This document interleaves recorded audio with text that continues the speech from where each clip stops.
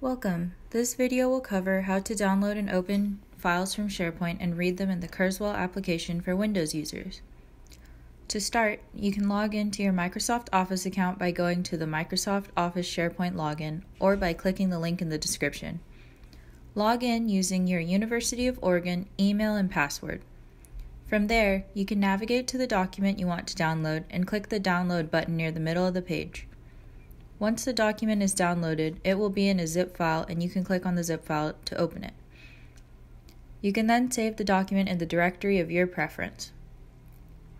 Then open the Kurzweil application and log in using credentials provided by AEC staff.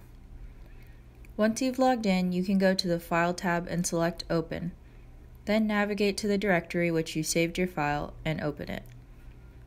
From there, you can begin reading your document by going to the Read tab and clicking Start Reading. If you need more information on changing reading voices or reading speed, check out those videos linked in the description.